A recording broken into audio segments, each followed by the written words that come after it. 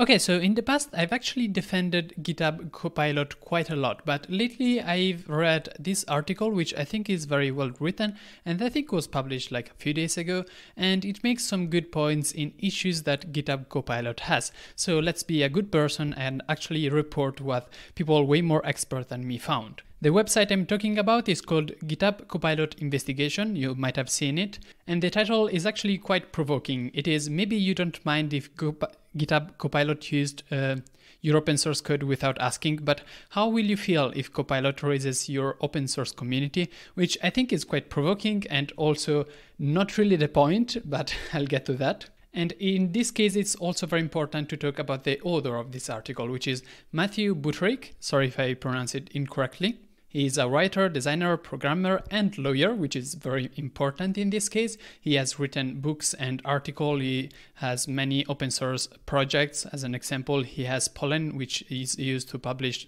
books. And all these things are open source. So he actually has a very nice and long history of open source contributions, probably way longer than mine. So he has the expertise and he is a lawyer. The important part is that recently he took the next step. He reactivated his California bar membership to team up with amazingly excellent class action litigators and so on. And in very big font, we are investigating a potential lawsuit against GitHub Copilot for violating its legal duties to open source and authors and users. In the rest of the article, they argumentate what they think is wrong with GitHub Copilot from the point of view, of course, of law, because that really is the point. And they also ask for your help if you are people that have used GitHub Copilot or if you are people that think their code has been used in training of GitHub Copilot. So let's start with a very quick introduction of what Copilot is. It is a plugin for Visual Studio and other IDEs that provides suggestion regarding your code. You type a comment and then Copilot actually writes the code that corresponds to that comment automatically. It is based on an AI called Codex, which is built using OpenAI.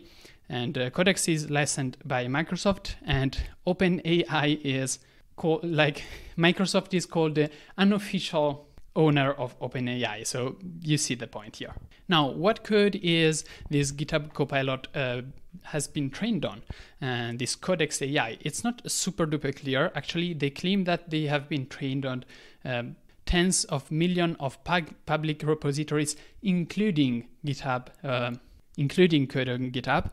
Microsoft also talks about billions of lines of public code, which is very vague.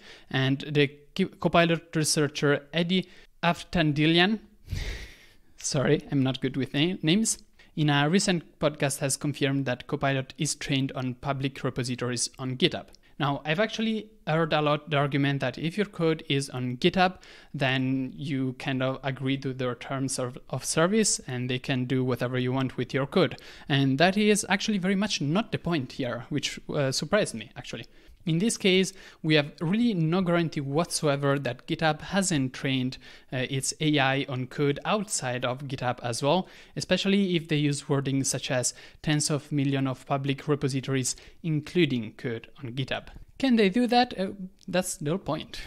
As you might know, open source code usually comes with licenses, which states some obligation that whoever uses that code should follow when using it. As an example, you could ask to preserve an accurate attribution of the original source code, which is fair.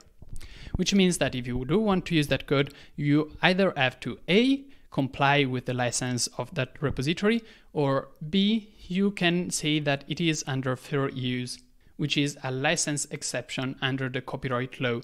And if it is fair use, you don't actually have to follow the license. Now, if you do follow the license and Copilot has been trained on this large amount of repos, then it should have attribution for all of that code, and they don't. So what they claim themselves is that training an AI such as Codex on public repositories is an example of fair use. This comes from the CEO, Nat Friedman, CEO of GitHub, Nat Friedman, that says that training systems on public data is fair use.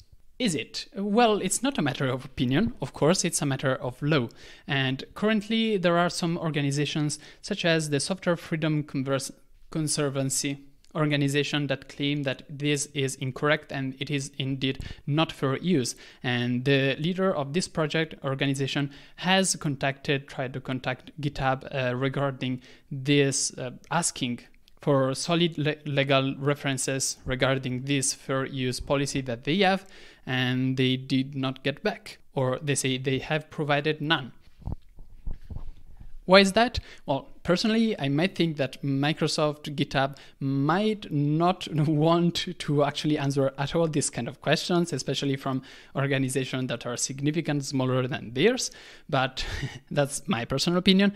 The article says that probably they do this because there is currently no precedent or legal authority that clearly states what is fair use and what is not in regards to training on AIs, because, well, it's not unexpected. AI is such a new technology.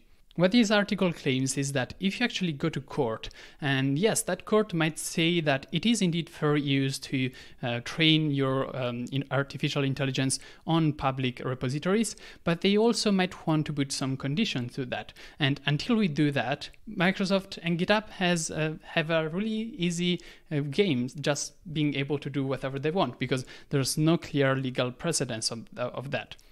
That really explains why they might want to do a lawsuit in the first place, to actually clarify when it is fair use and when it isn't, so that even GitHub and Microsoft actually have some condition that they have to follow when doing these kind of things.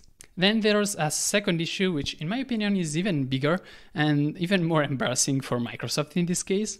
That is, when you generate code without using GitHub Copilot, who is that code that is generated owned by? Like, do you own it? And of course, Microsoft in this case claims that yes, if you produce a code with Copilot, then you own it, just like if you produce some code with a compiler, then you own the result.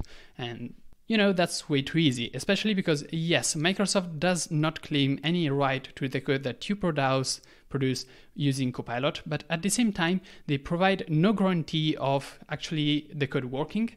Neither they provide guarantees of the code being secure, and most importantly, they say, we recommend you take the same precaution when using code generated by GitHub Copilot that you would when you use any code that you didn't write yourself. Okay, these precautions include rigorous testing, which, okay, makes sense, and then IP scanning. Now, IP, not that IP, but IP here is intellectual property, which means that whenever Copilot, output some code, you should yourself, as the user, check that that code is not violating any intellectual property, which is weird. Basically, Microsoft is kinda shifting the blame on the user if anything happens, if GitHub Copilot would ever create code that is actually copyrighted, and then as the user who uses GitHub Copilot will be sued, and it will be your fault for not checking that the code from GitHub Copilot wasn't actually written by somebody else. Now, in my case, the defense that I usually gave to Copilot is that if you correctly train an AI, it should not output large chunks of its training data just like that. That's the theory. They actually have this filter that filters out things that matches the training data too exactly, which is already weird, but lately we've had many examples of GitHub spitting out some code that was way too similar to some code that is in some public repository, and that would indeed be copyrighted because it is just so similar. In fact, it's verbatim. And this is actually, for me, the most crazy part. So just this week, Texas A&M professor Tim Davis gave numerous examples of large chunks of his code being copied verbatim by Copilot, including when he prompt Copilot with the comment sparse matrix transpose in the style of Tim Davis. So it's basically like if I went to Copilot and did a comment saying, I don't know, KD Plasma theme in the style of Niccolo Venerandi, and then Copilot actually spits out some contribution that I've made to KD Plasma. That's crazy, and it's also a big issue for whoever actually uses GitHub Copilot, because if you have, if GitHub Copilot might spit out some code that is verbatim from another open source project which has a license, then it's up to you, because Microsoft decided so, to check that this doesn't happen. And if you don't notice it, and it would be very fair that you don't notice it, then you're liable for that happening. This, in my opinion, is really the key point. Now, one thing is GitHub Copilot maybe not following, like being under fair use when training its AI. That's a big issue that we can talk about.